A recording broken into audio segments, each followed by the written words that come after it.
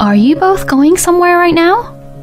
When I said this, the two looked at me while they smirked, as if they had been waiting for me to ask them that question. We are gonna go travel. My mom and I are going to Guam now. Excuse me? Well then, take care of Dad, okay? Bye! As my husband Matthew said this, he grinned, and Matthew and his mother walked out with their suitcases. I was just too stunned at what was happening, so I couldn't move for a while. Oh, Jack, I am so sorry. Then, my father-in-law, Jack, suddenly got up, rolled up his sleeves, and said this. Well then, shall we get started? My name is Kim, and I am 32 years old, working at a company. It's been 10 years now since I graduated from college and started working for the company I began working for. Every day I was busy with work, but I also found it rewarding and I did my best to keep up. And, thanks to my efforts, I am currently in the position of the section manager. I also had a happy event in my personal life. My boyfriend, Matthew, whom I have been going out with for 3 years, had proposed to me. He and I were classmates in college and have always been friends. We kept in touch by going out for drinks regularly, but it never developed into a romantic relationship right away. But we gradually began to feel comfortable with each other and became aware of each other's feelings bit by bit. And we began to go out. And our relationship progressed smoothly, which led to our marriage. It has now been a year since we got married, and we are very comfortable and happy because we know each other very well. Matthew and I both work, but my husband does his share of the house chores so that it won't be just a huge burden on me, and I am able to balance work and personal life. I was happy that I had found a very good husband. My husband also told me that he was very happy to have married the woman he loved, and I thought we would be able to live a happy married life for a long time. But then, something unexpected happened. When I came home from work, my husband had not returned home yet. I had worked overtime that day, so it was around 9 p.m. or so when I got home. I wondered if my husband was also working overtime, but his job requires relatively little overtime, so he rarely stays late until this late. I became a little concerned and sent a text message to my husband. Then, I received a reply back from Matthew, which made me surprised. He told me that my father-in-law, Jack, had fell. I told him I would go to the hospital immediately, but he said it would be okay because Jack's condition was just now calming down, and Jack was sleeping, and that my husband was about to leave. As I waited anxiously, my husband returned home a few minutes later. When I asked him about the details, he told me that Jack had fallen down the stairs at home and hit his head hard. He then passed out and was rushed to the hospital. He had a concussion and was in a dangerous condition at one point, but as of now, it seems like the injury is not life-threatening. But my husband did not look happy. Is there something else? Well, it seems that he injured his spinal cord when he fell down, and he's going to have some after effects because of that. What? It seems like he'll probably need nursing care after he gets out of the hospital. Oh no. Hearing this, I felt sorry for Jack. It must be hard for him to be in such a situation, even though he had just recently retired. So, I was thinking a little bit about something. I'm thinking of moving in with my mom and dad. Huh? I'm worried about Mom being on her own. I think that she'll also feel safer if we are around. So that's why I want to live with them. Like that, my husband had asked me to live with his parents. It would certainly be difficult for my mother-in-law, Lucy, to take care of Jack, who can't move freely on his own now. After some consideration, I decided to agree with Matthew to live with his parents. When my husband contacted Lucy about what we decided, she seemed pleased as well. So, we moved into my parents-in-law's house and started living together. Oh, Lucy, it's great to see you. We'll be in your care. It's great to see you too, and welcome in. After greeting Lucy, I went to Jack's room. Jack was lying on his bed with only his face turned toward me. Oh, Jack, are you okay? Welcome, Kim. And I'm okay. I'm sorry to make you worried. From now on, Matthew and I will be here, so please don't worry about anything. Oh, thank you. That's very helpful of you both. Jack smiled gently as he said that and greeted me. But it was still painful for him to be in this situation, and he sounded somewhat sad and less energetic than before. Jack was able to leave the hospital with no issues, but he still has to undergo rehabilitation. But even if he continues rehabilitation, the doctors are not sure if he will recover fully. So that's why maybe Jack is also a little concerned and anxious about his future too. I thought to myself that I would need to take care of Jack's mental health as well. Jack, I will support you in any way I can. If you have any problems or any concerns and worries, please feel free to talk to me anytime. When I said this, Jack replied in a slightly more cheerful voice than before, saying, Thank you, that's really reassuring. When I returned from Jack's room to the living room, Lucy called out to me. Oh, Kim, what are you doing? Excuse me? Oh, I was saying hello to Jack. Oh, stop being so lazy. Get on with the cleaning. Huh? Lucy says so as she glared at me with a scary face. I was so startled that I froze. Then, Lucy looked at me and got angry again. What are you doing being lazy? You're so slow at everything. Hurry up and move around. So then, I quickly started to clean up my parents-in-law's house. I didn't even have the time to unpack the things I had brought with me. I had no idea that Lucy was such a scary person. I thought she had been kind to me when she greeted me on our wedding day. But the moment we started living together, she changed her attitude like this. After that, Lucy kept on ordering me and telling me what to do. Cleaning the shower room, the bathtub, and the toilet was a must. She made me do everything from cleaning the room to cooking as well. And Lucy complained to me every time I was cooking. You're so sloppy. I'm hungry. Goodness gracious, did Matthew have to always eat meals like this? Oh, poor Matthew. I couldn't concentrate on cooking because Lucy was always complaining about it non-stop. And when the cooking was finished and everyone was seated at the table, Lucy acted as if she had cooked them all by herself. Oh, I am so sorry to make you wait, Matthew. Eat a lot, okay? There's seconds too if you want them, honey. Thank you, Mom. Matthew, you're working very hard at your job, so you definitely need to eat a lot to build up your strength and energy. Lucy then happily watched Matthew eat. I had never met my parents-in-law when we were dating before my husband and I got married, so I never realized it, but apparently Lucy loves Matthew too much. Perhaps it is because Matthew was her only son, but somehow I get the feeling that she wants her son all to herself. Come to think of it, my husband lived at home with his parents all his life until we got married. I am sure Lucy hates me because she thinks I took her son away from her. It wasn't even my intention to do that, so Lucy thinking that way is a big hassle for me, to be honest. After that, Lucy continued to force me to do house chores, and she just kept on bullying me. She even forced me to take care of Jack. When I came home from work, Lucy forced me to prepare dinner, care for Jack, and clean the house, and I was exhausted literally every single day. And on weekends, I had to do whatever Lucy asked me to do all day long. Since I work during the day, I am unable to take care of Jack. But then Lucy insisted that I pay for a helper out of my earnings. And finally, I could no longer stand this kind of terrible treatment from Lucy, so I decided to talk to my husband about it. Hey, you know, about Lucy, she's being really mean to me lately. Could you maybe also tell her to take it a little easy for me?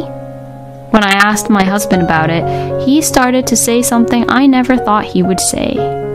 Why are you blaming Mom? Mom is relying on you as my wife to take care of her. I won't allow you to speak bad about my mom.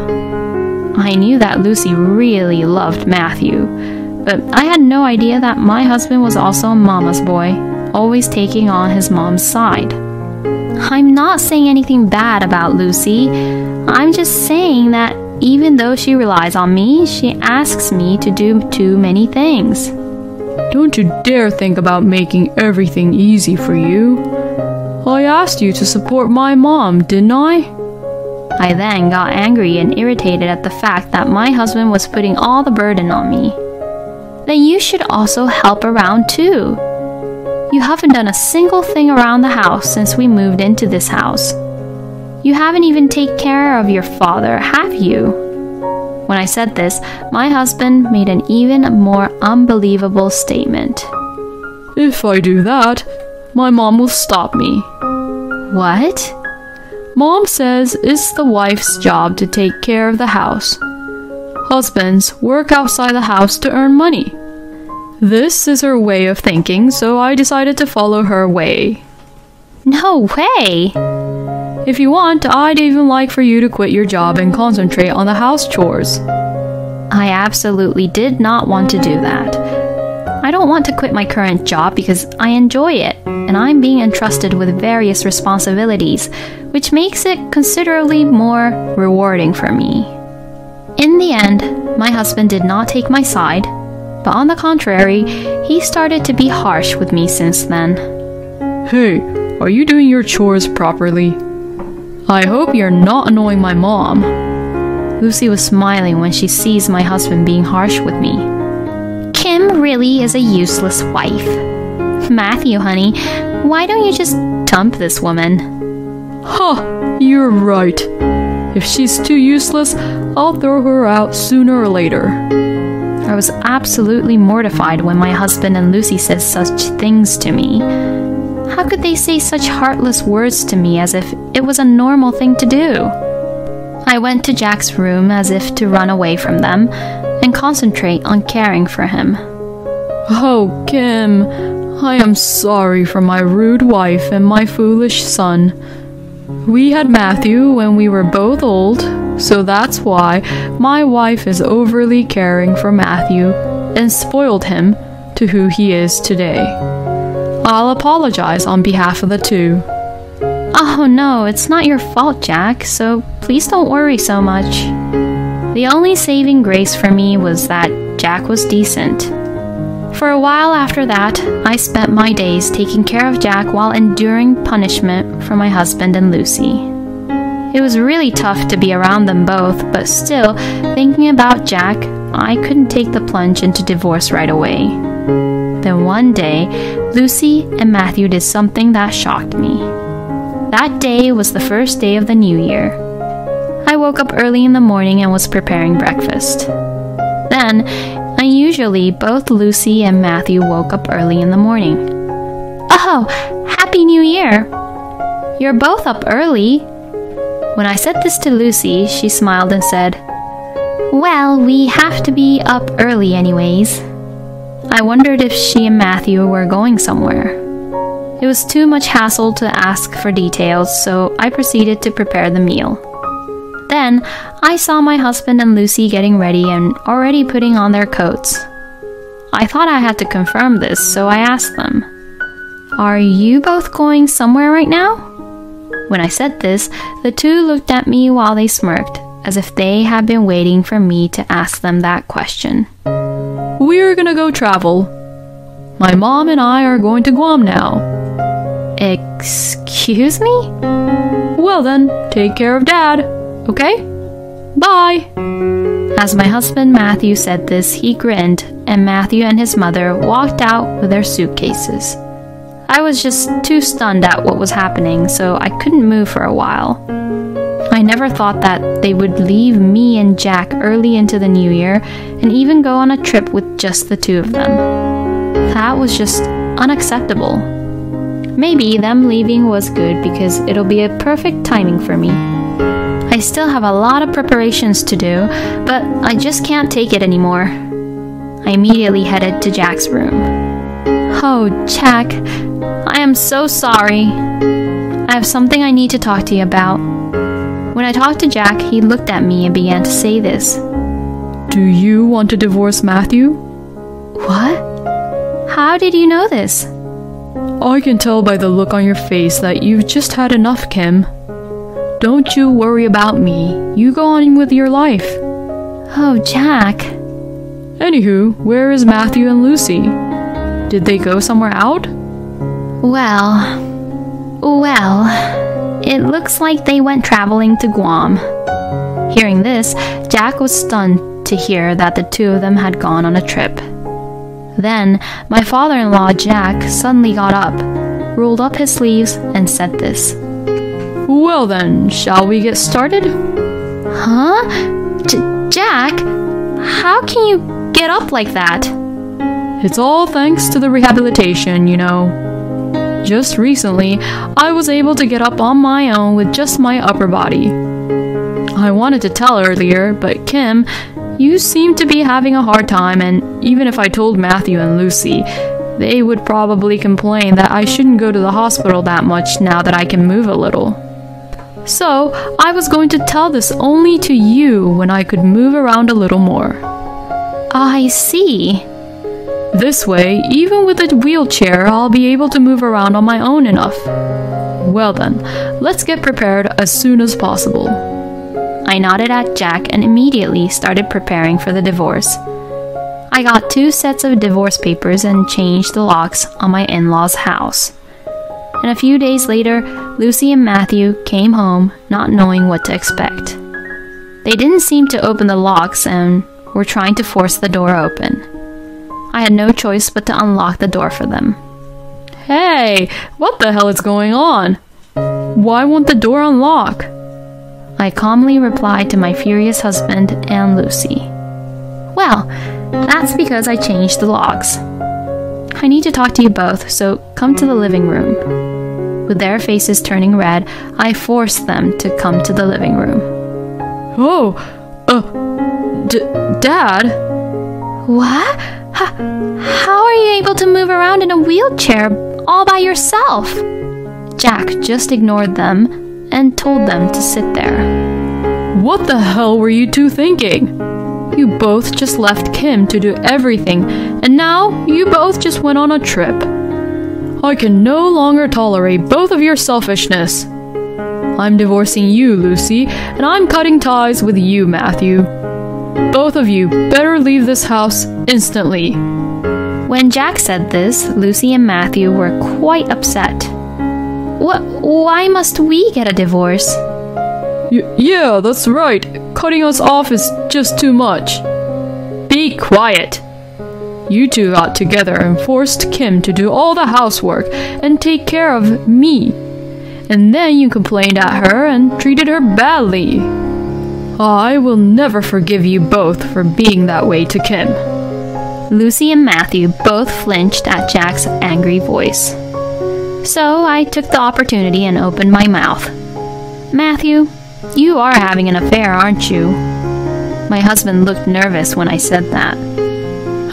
Huh? What bullshit is that? The moment I became suspicious, I immediately had an investigator to check about you. And they took a lot of photos of you being friendly with a woman who's younger and who works at your company.